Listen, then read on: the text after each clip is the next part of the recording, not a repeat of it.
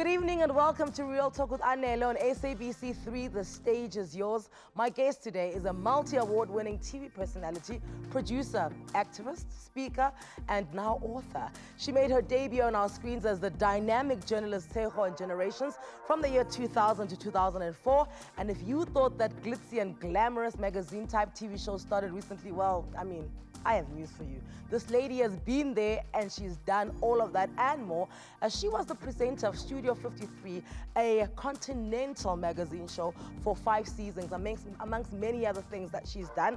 She starred on the Oscar-nominated film Hotel Rwanda. She was one of the main characters of a film called The Other Woman. She has worked with and co-produced alongside some of the best producers on the African continent and now owns her own Pan-African talent agency.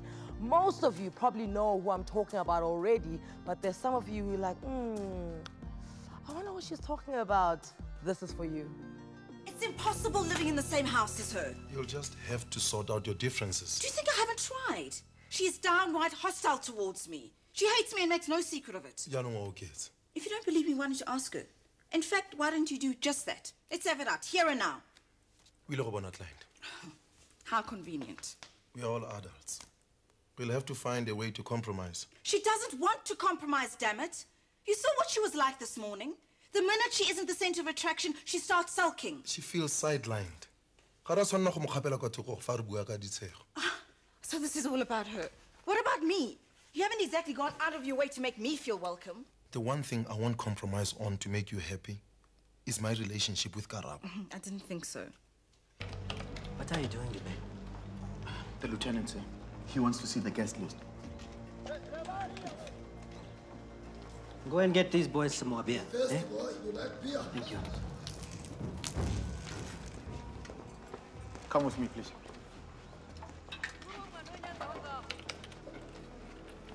Sir, that was 2 weeks ago.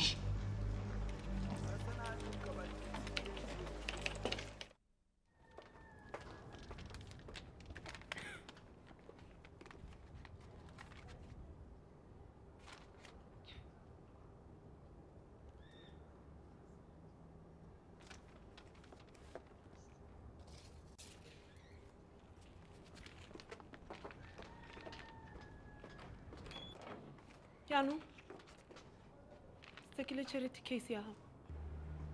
I thought you might need it. You have children, remember? And you're not going to get anything out of SIPO. And the church said amen. Ladies and gentlemen, help me welcome on your screens right now, Rosie Motene. Thank you. Listen, I have a drinking game for you. What? Let's go back and watch you in Generations. And every time you fold your arms, we drink. We're going to be drunk. We're going to be drunk. Either that or when I used to do my hair. That was your move. I remember now. You always like, all the time. That song is all the flicking of my hair. Flick of the hair. But okay, fine. As ladies now, here's the worst part of this. You probably thought you were big then. Yes, I know. You probably thought you were massive, I was huge. and you thought you needed to lose more weight. In fact, the producers told me I needed to lose more weight, believe it or not. Babe, when you faced the side here, you didn't have a shadow. You could literally catch me on my waist, like in between. You were so skinny, you could have made a U-turn in a hose pipe if you put your mind to it. I know. Okay. And I was living on protein shakes at the time. We can tell. We can tell. Like, with my hair and crossing my arms. As the kids would say these days, your waist was snatched, honey.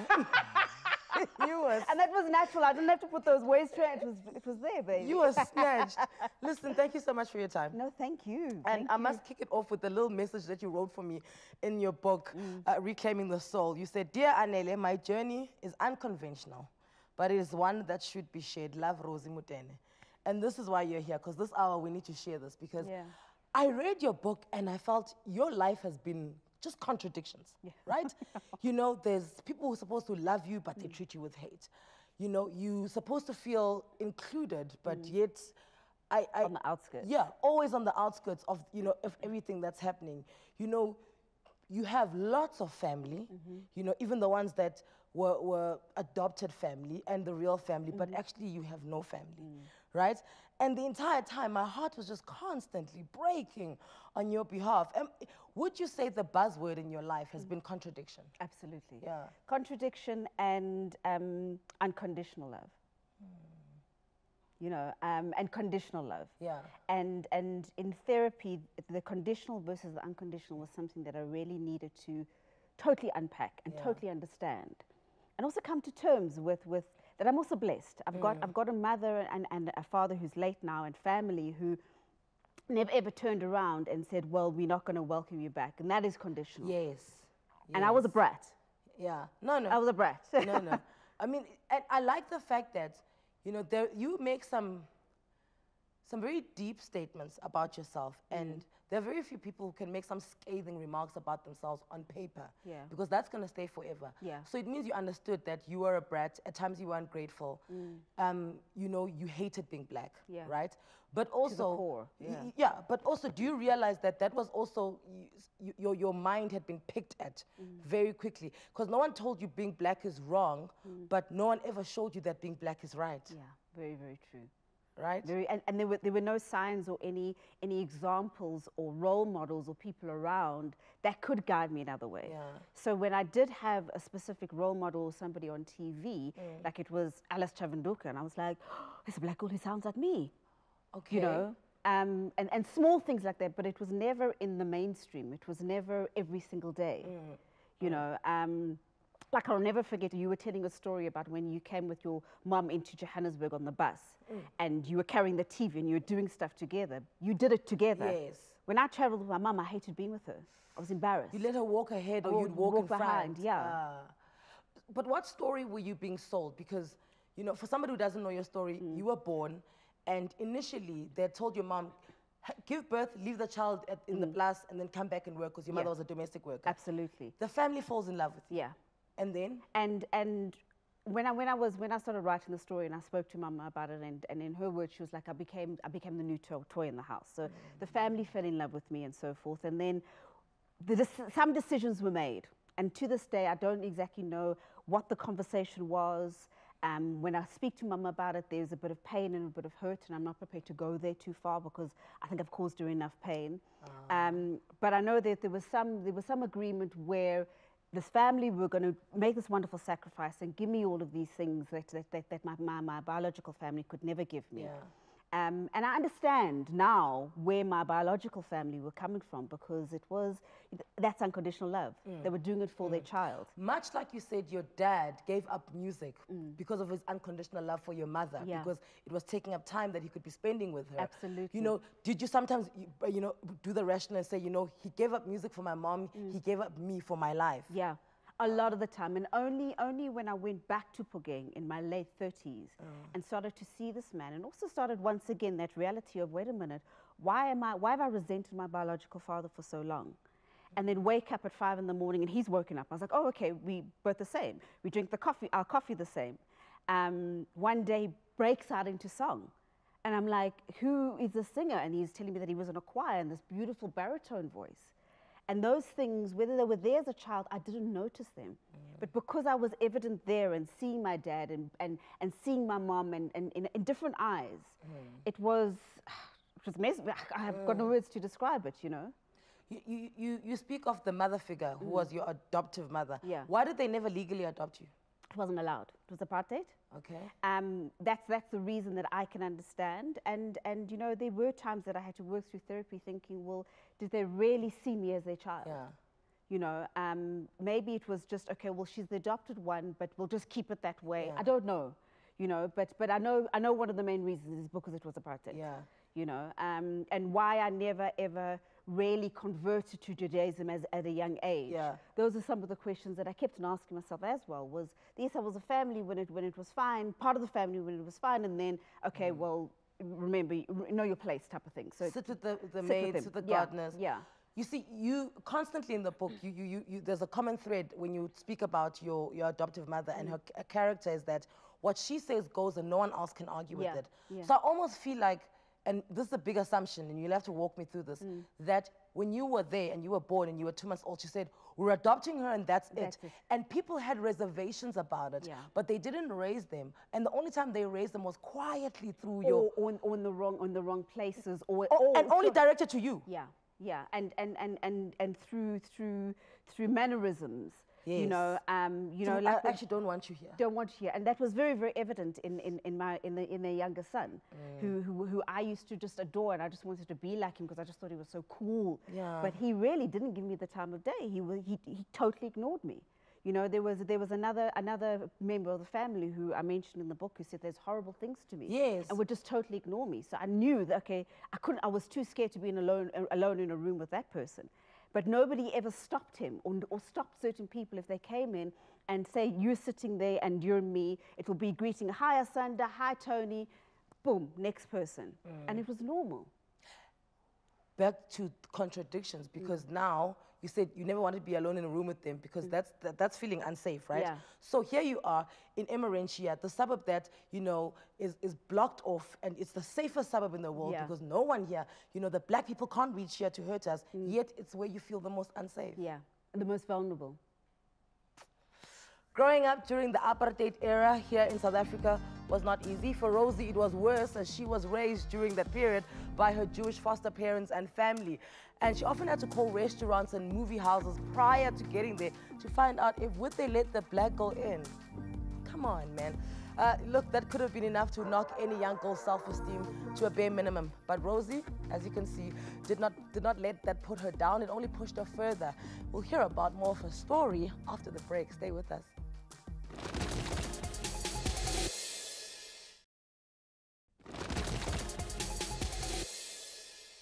Hello, Africa. And welcome to Studio 53 once again. Our first story is a search for a successful African exhilarating adventure, the kind that involves snow. We found it in the mountain kingdom Lesotho, in the land of the Basotho. That, ladies and gentlemen, was our guest, Rosie, when she was the studio and field presenter of Studio 53 alongside Gaetano Kahwa from Uganda, a role she filled from 2004 to 2007. Rosie trained as an insert producer and director for the show, a role she filled until 2010. This, however, was not the first time we saw her on our screens because she was already well known and hated by some as Tejo in generations, a name some still call her by. I know. No, man. Yes. Really? Yes. A lot of people still confuse me with Julia. I was going to say that. Yeah, so it's Julia, or Tejo. Which was played by Xolile Shabalala. Yes, and that was Akin's wife. But the funny story, and I always tell the story, is that my second name is Debogo, so it's T. Oh, and I remember going and opening up a bank account, and I filled in all of the necessary details, and then the bank person put on her piece of paper, no, Rosie Motene. I'm like, no, that's... She goes, no, Kiwan. I was like, yes, I know, but my real name is Debogo. No, Kiteo. I'm like, no, it's Debogo. But that was very big for you to be on Generations. Yeah. Did you feel the magnitude of that? Yeah, you know what? I felt the magnitude, but it was also a decision that I wanted to get into. Okay. Because when I was researching at university, I was thinking, well, where do I want to take my career? And I was like, okay, look at Generations. I did my research. At the time, it was 4.5 million viewership a day. Phew. That was a lot for back then. Yeah. And you know what Mfundi did for black people. Sorry to use the correlation, but it's what the Cosbys did for black people in the 70s. Yeah. For the first time, you saw black people on screen. They weren't drug addicts. They weren't thieves. They were high-powered people. You know, beautiful, intelligent, running their own businesses. Had intent. Yeah. We're not living from day to day. It was like there was a vision. Yeah. And of course, the typical South African adage. They spoke so well. You know? And then enter you there, who then really spoke well. Confused everybody. We're just like, wait a minute, where did she grow up? But I feel like even prior to you doing your drama degree, you know, back to that contradictions things I was talking about, is that, you know, your upbringing taught you to communicate or to see what people are saying without them saying it. Yeah. Right? Yeah. Which then, it was a bad situation, but it helps when you're acting. Absolutely, because it prepares you for that role. Yes. And it prepares you for that level of contradiction. Yeah. And then you've already got the feelings and the emotions inside of you. So if they're going to be coming out negative, well, okay, I've been in the situation before. Let's go. You know. Did you find that? And it's so funny. An actor once said this to me, and he said the reason there's so many divorces and failed relationships within actors and actresses is that in your real relationship, instead of reacting that way, you store that reaction and you whip it out when you're acting. It's very true. Oh. It's very, very true. But that's also one of the reasons why I've stayed so long not wanting to get into a relationship, because I needed to make sure that when I'm going to be sitting and lying in bed with this person for the rest of my life, it's Rosie. And going through my 20s, I was still in denial. And then in my 30s, I was like, okay, wait a minute. Let me just, because I mean, I've been in serious relationships, but I got out because I was like, no, actually, Do you self-sabotage yourself in relationships? I used to, a lot. I can relate to that. A lot. Totally. Yeah. You know, I mean, we were talking off air about our bodies. So the minute I put on weight, well, I was, oh my God, but he's not going to like me like this because I'm doing this. Or if I don't have my weave on, they're not going to like me. You know, thank God I've gone over that phase. You know, because you're like, oh my word, he likes me, but I'm so fat. Okay, let me lose weight and then I'll date him. Yeah. Meanwhile, I laugh too much. Or I drink Jack Daniels. Is he going to like it? Or I drink wine. You know, back then I smoked, and so it was all of these different things. And then you find excuses for them to not like you. You know, and then they're like, you're just a freak. I was like, well, I told you. Right? How many people have you friend zoned? And then everyone's like, no, they're just my friend. It's like, no, dude, he totally likes you. Yeah. But also that's another thing, was that because I think somebody who's really, really amazing, he can only be my friend. Yeah. And then you've been in the friend zone for so long, and you've intimidated him for so long, that when he puts his hand on your leg, he's like, what the hell are you doing? You're my brother. No, I actually wanted to. You're just like, oh, this is awkward. I changed in front of you. You know, you've been there too, girl. So, sad thing in your life when your adoptive father passes away, Papa Joe, right? Now, and then a family member makes you go get panados next to his dead body, right? How do you not crack then? How do you still keep it so composed and cry later? I got used to not showing too much emotion. And also around that time, because I kept on being told, don't cry in front of mommy because she's going to be too upset. Don't feel this. So I was already in my cocoon bubble, even from the time when I was told. So a family member didn't come to pick me up from school or tell me. They sent the neighbor, and I understood that they needed to send somebody. But for me at that age, looking back, rather just send the neighbor, tell them to come to the house and we'll sort it out. But it wasn't, you know. And so when that happened, I was too scared to stand up to this family member. And I thought, okay, let me just deal with this. Let me just deal with this. I can do this. Did you mill about outside the room before you went in? No, she stood in the passageway. So I literally opened, and as I was opening, I could see it there. And another family member was like, Rosie, don't go. And I was like, okay, I can do this. And I just walked. And the bed was there, and then he had to walk through to the change room and then through to the bathroom. So it's not like it was boom, boom, out. It was boom, boom, and then walking out like... And that's your dad, That's my dad. That was my daddy. Yes, because you say in the book that if there's anyone that loved you for real, you know, it was him. And then you weren't allowed to be part of the funeral. Yeah. Now, is that because you're black or is it because you're not Jewish? I think it's both. Okay. And for the viewers out there who don't know, in Judaism is that the mourners, the immediate family, you got to tear off a piece of clothing, and that piece of clothing goes into the grave. And it dates back to the time that, so people on the street would see which family are actually mourning. And I'd already prepared myself. And every single person of the family, children were called out except for me. And once again, it was that silent tears inside saying, well, what about me? I was his daughter. You got so used to crying inside, bruh. But you see, as now I look at my mother, and I think my biological mother, and I think, how many times did she cry inside? Yeah. How many times was she wrenched and torn apart inside? Because it's one thing for you to not be around your child, watching her grow up. It's another to be watching her through this glass, right? And almost like a one-way mirror where you can see everything she's doing, but she cannot see you. And you've had those conversations with your mother where you've forgiven each other, right? Yeah. We've had those conversations, but once again, when I got too deep, I could see the pain. And because I was in a place where it's about me creating repair, I don't want to cause that pain to my mom again. I don't want her to feel humiliated. I want her, if she's going to be crying over me, so it's happy tears. Happy tears. You know, and that's a promise that I've made to myself, and it's a promise I've made to God. It's time. Is that it's time. It's just happy tears. You know, and it's about respecting her. because I never did that growing up.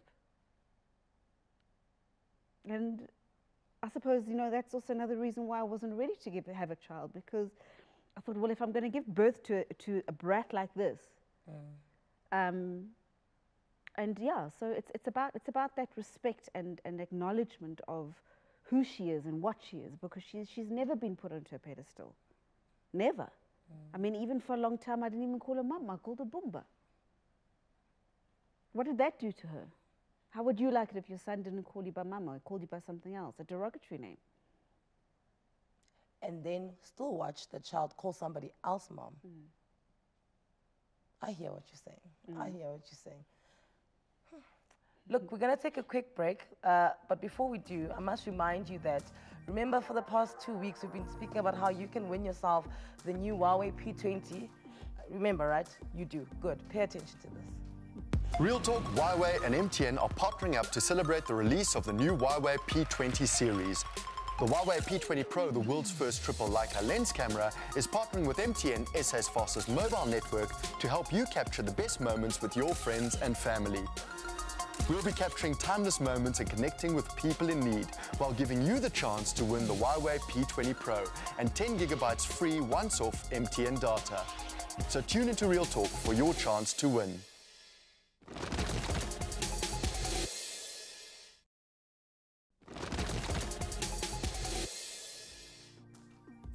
Welcome back. You're with Real Talk with Anele right here on SABC 3, where the stage is yours. If you thought that the hashtag #MeToo movement was far away from home, then you must think again, because recently South African actresses have started coming forward to speak about sexual harassment in the industry. Rosie Motene, a seasoned TV personality who has been abused and assaulted twice before in her life, was one of those women brave enough to speak up, because somewhere, somehow, some way, someone has to be called to order, and the harassment simply has to stop. So the first time you deal with a physical assault, because I feel that your childhood was an emotional assault on you, you know, so we've gathered that much. But the physical assault is your ex-boyfriend, but then boyfriend David, in varsity. And I'm giving him a name because that's his name. And he's the only boyfriend that I actually named in the book. Because I think that we need to talk about and bring it to the forefront. Give abuse a name and a face. There you go. And so he beats you up because he finds you hanging out and dancing with, you know. And disobeyed him. Oh, of course. Because that's what you do. You're here to obey him. And he beats you up. And what shocked me is the continuous in the one night, where it's almost like the more he sees you, the angrier he gets, and he just continues to beat you up. And was he already emotionally abusive? Whilst he was beating you up, I get it, you're shocked, but you're not surprised. You know, and that's when I realized, and that's why I needed to understand what abuse really was. Because, you know, I came from a family, I mean, my adoptive father always said to me, the minute a man hits you, you walk away. But if I'd known those signs of emotional and financial abuse up to that point, perhaps it wouldn't have led to that. So when I mean financial, was that I was working as a waitress at a pizza place. I used to give him part of my money, because that's what I thought you do. You know, you got to give your money to your boyfriend. Emotional abuse, telling me, well, I was at first year university, I'm stupid, I would never ever finish university, I'm fat, my friends are this, all of these different things, building all up to that. So when it did finally hit, when he did hit me, I wasn't surprised, but it was also, I was like, okay, well, what do I do? Let me get out of the situation. Not once did I think, well, you know, bug you or F you. It was like, I've got to hide this. If this is my problem, I've got to deal with this. I can't see my school friends. They cannot see me like this. Being beaten up by my boyfriend. Let me take it off campus. Yes, let me take it off campus. And that's why I owe it to my friends so much for the next day, because they all came the next day. And a friend of mine called me. She's like, I told her what happened, and she said to me, and unfortunately Nikki's late at the moment, but she said to me, she goes, Rosie, this is not on. And it was Emmanuel Castus, it was another friend, and Adam Crosdale, another guy, Patrick, Dimitri Kassar, and they all just came and they were like, you don't have to tell us, but we're here, and this is not what men do. And if I hadn't had that day, I think, yes, I had problems in other relationships, but my problem with men in general would have been a lot worse. And also it was, you know, just people coming around to not say, well, what did you say? Yeah. Or what did you do? What did you do? Yeah. Yeah. You know, it's or, no. Oh, you must do this. You must do Yeah. this. Whatever you decide. If you want to go to the police. If you don't. If you need a cup of tea. If you need this, whatever. We're here. Just know that you've got your support. And that's why I think I sympathize so much with people who go through it, because I understand the importance of that support. Yeah. You know, even with the incident that happened to me in Botswana, the support I had from total strangers. Yeah. You know, I had a total stranger having to go to my hotel room, pack up my and I'd been there for a week, so all my stuff was everywhere. Scattered, girl. I mean, my underwear, my stuff. Yeah. You know, pack it all Some up. of the panties must have been hanging on the shower door. You know, we're black like that. You so, know, yeah. you wash and wear, you wash and wear. and that support, and then the support that I got from people online, and people, you know, yes, there was a lot of negativity around, but it was just knowing that actually, you know what, you can get through this. It's another channel. But here's the thing, because I refreshed my memory with that Botswana incident, and I came to the realization that even with the negative, it was still, in a way, working towards what our cause is. Because, you know, the comments were, women get beaten up here all the time. Rose is not the first one. Yeah, constantly. And there was that one tweet that ran through my head the whole time. Right? Yeah. Because surely that means this is why we need to speak up. Precisely. How is it normal that women get beaten up every day and we must just be fine with it? And then there's also the denial aspect. So when I went back for the mediation and sitting with him and his lawyer and everything, and the conversation afterwards, because we had sorted it all out, was, well, woman abuse doesn't really happen in Botswana. So I said, well, tonight I'm going to the opening of a women's shelter. If there isn't it happening, why is the shelter? And the excuse from the one guy was like, no, maybe they just don't have homes. I'm like, okay, this is like on another level of denial. Why don't they have homes? Why have they left their homes? Yeah, precisely. They don't have houses, so this is why they need houses. You know? And you know, when it comes to being an activist, and I see, this is why as well, there was a lot of hesitation with Hollywood in terms of not even coming clean, that's wrong to say, coming out and speaking out, right? Is that at times aren't you scared that it will dilute the fact that you are an actress, the fact that you are a thespian, you are a director, you're a producer, that's who you are. You know, and now you're an activist as well. Because a lot of the negativity as well was, oh yeah, no, her career is failing, so she just needs something. This is what she needed to do. Well, even when the incident happened at the Durban Film Festival with that filmmaker, when he called me a COCK teaser, I mean, my first instinct was to go tell people. I think, well, why am I going to tell people? What relevance is it going to have? So let it be. And then when I saw the commonality of, he contacted me on LinkedIn first, then he did this, and it was all, come and watch my Mandela documentary, you know, and then sitting in the room, and it was literally, I turned around, and it was that split second that I saw him lying on the bed, and I was like, whoa. Because I thought he was gay. Yeah, okay. I thought he was gay. So the night before, we were out, all drinking, having fun. I literally thought, so when he put his hand on my leg, I didn't think of it as a sexual innuendo. So when I saw him lying in the bed and he was like, do you want a cappuccino? Do you want a cappuccino? I was like, oh, wait a minute, Rosie, you've clocked this wrong. Get out now. And it wasn't, you know, I've been in those scenarios. I have been, I mean, clearly my gaydar is totally off, because I've been in that situation where I thought somebody was gay and they weren't. But I didn't feel threatened. But with him, I felt threatened.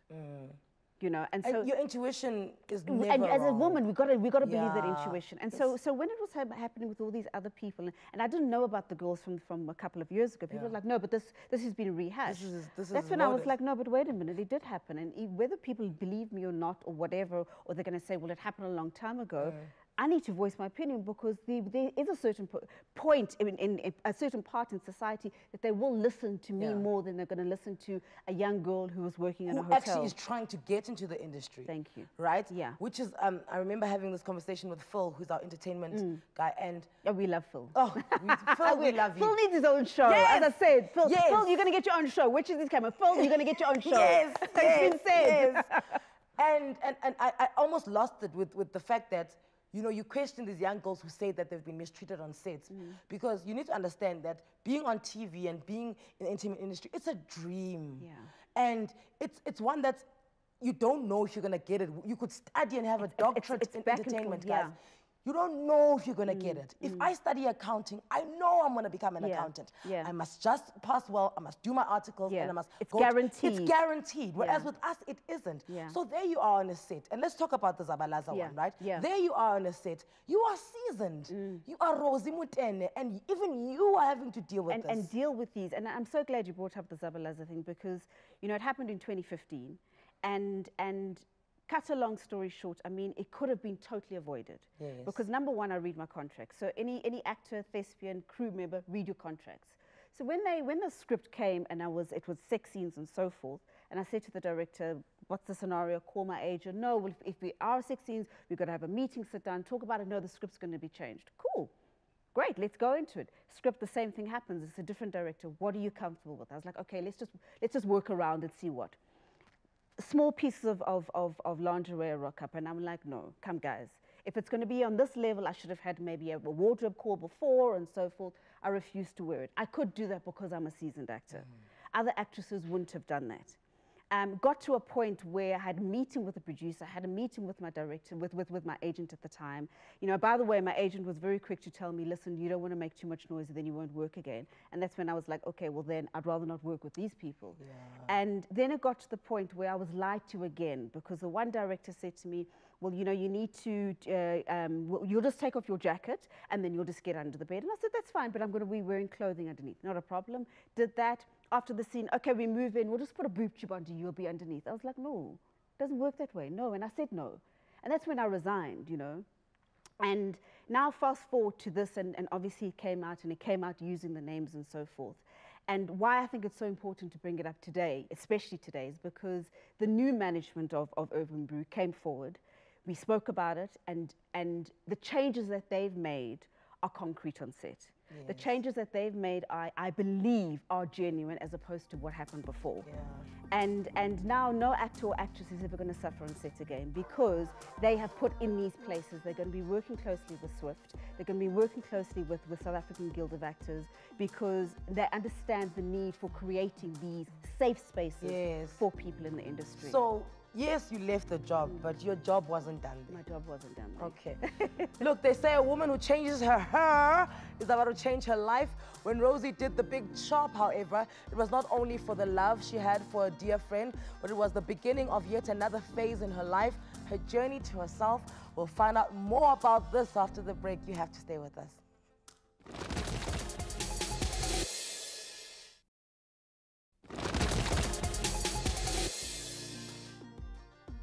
10 years ago, Rosie Motene embarked on a journey of self-discovery.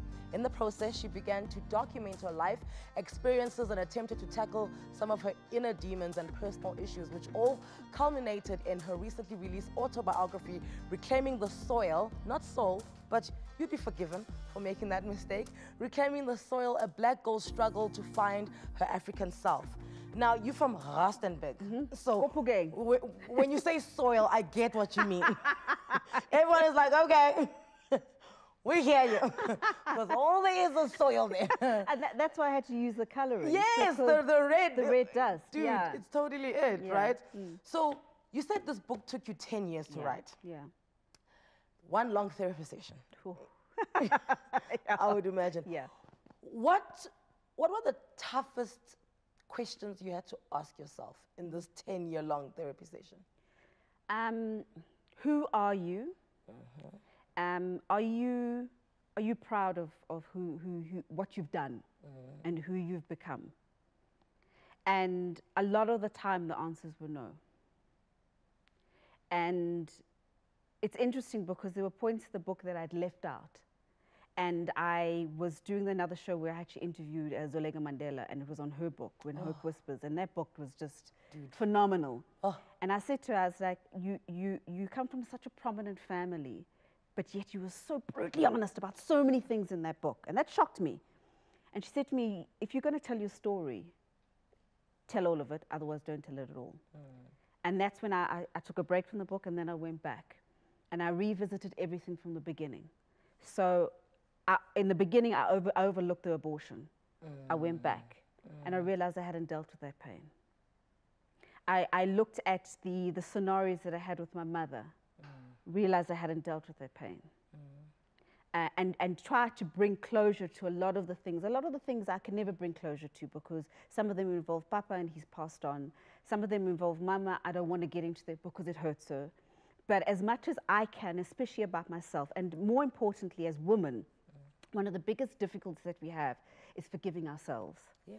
So once all of it was out, and I was like, okay, now we're dealing with the pain, and then now it's time to look in the mirror and say, you know what, kid, you're okay. Yeah. Don't be so hard. It's okay. Yeah. It's okay. You know.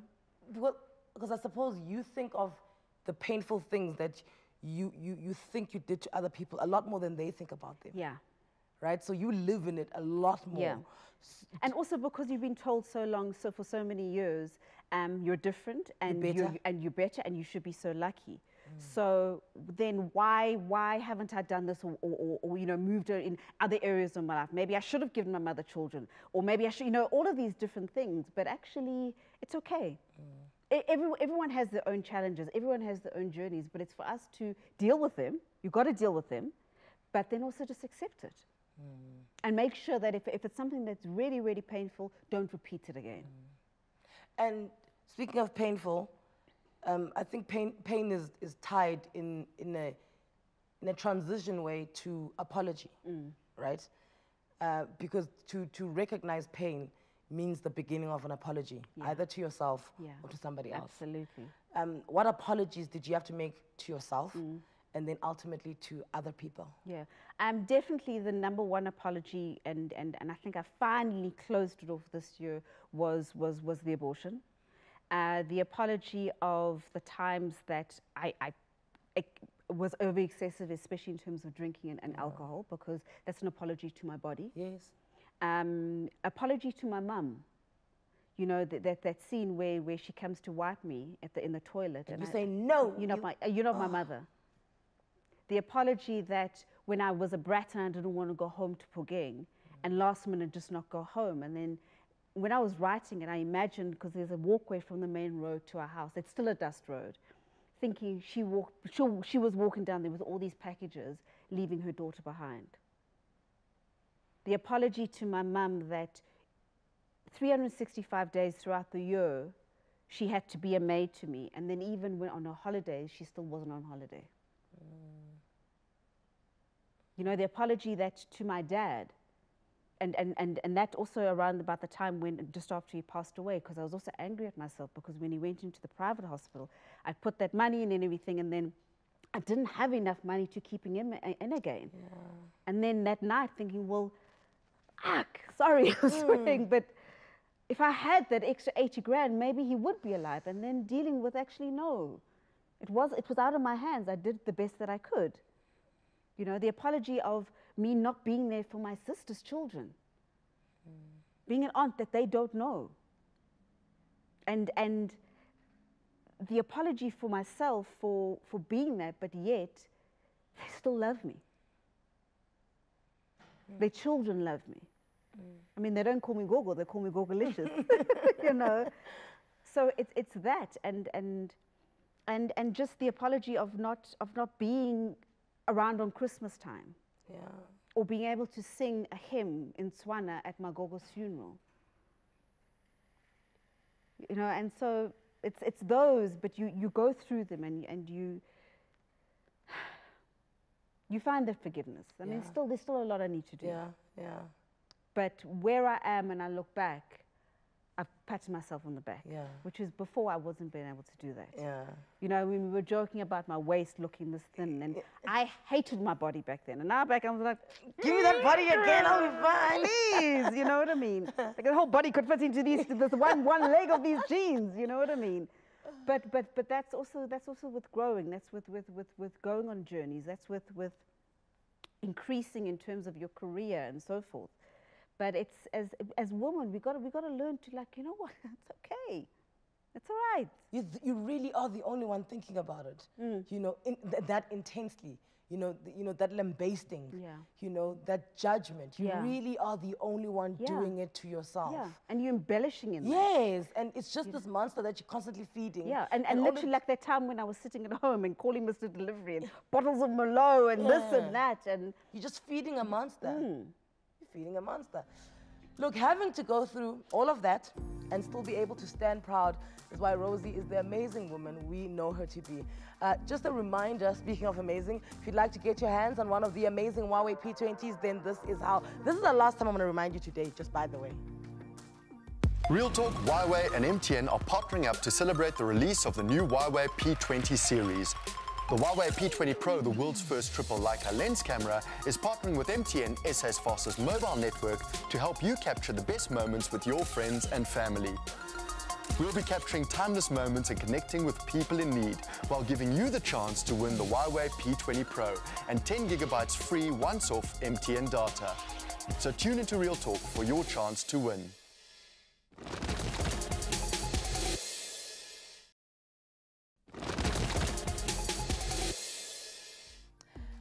If you've ever tried to put a face to the voice that serenades our national airlines, well, wonder no more, because that face is our guest today, Rosie Motene. We know it's you, okay?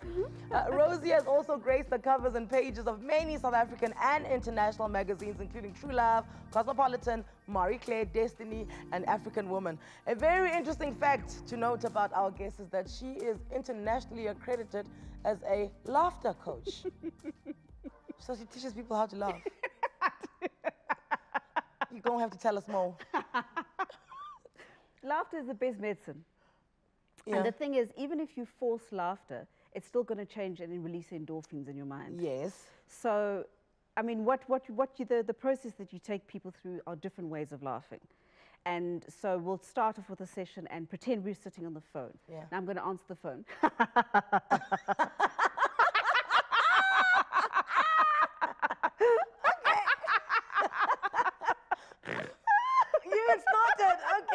You know what I mean? So, I mean, this is obviously a rush process, but there's so many different exercises that you can do.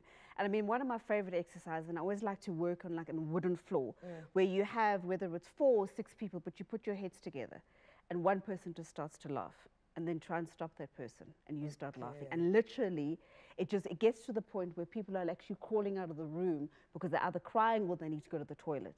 Oh, good. And it is a great stress reliever. It's a great thing for corporate team building. Yeah. If you've had trauma in your family and you just need to that release without feeling guilty, it's one of the best moments. And when I'm going through really, really difficult times, I will laugh at any point. Yeah. And wake up in the shower, sit in the shower and laugh, brushing your teeth. And you carry on. You look like you're losing your mind a little bit, but you know, it'll work at the end of the day. Listen, we've got a voice note. Lucky, I work with him on radio. He was adopted at a very young age, never knew his biological parents. Adopted by an Afrikaans family. Oh, yes, I know. Yes. And when I was speaking to him today and I was saying, well, I'm going to chat to Rosie, he was like, I need to ask her something. So roll it. Hi, Rosie. So the 2 things I always tell people that are going to adopt children or have adopted children is, 1, if you're a white parent and you're adopting a black child, do not try and cut your child's hair. The other is make sure that you teach your child from a young age to put cream on their body. I learned this at a very late stage, but the one thing I would like to know is, what would you suggest, or would be a question that you would ask or tell adopted people? Definitely language. Ah. One of my biggest crutches and problems that I've had in my life, and only realizing later the importance of it, is that not knowing your language. And it's not just about being able to speak to the person on the street, is that once you know your language, you understand the essence of what it is to be either Tswana, whether it's Zulu, whether it's Venda, the meaning behind what language is about. And the nuance, the tones, and the power behind that narrative.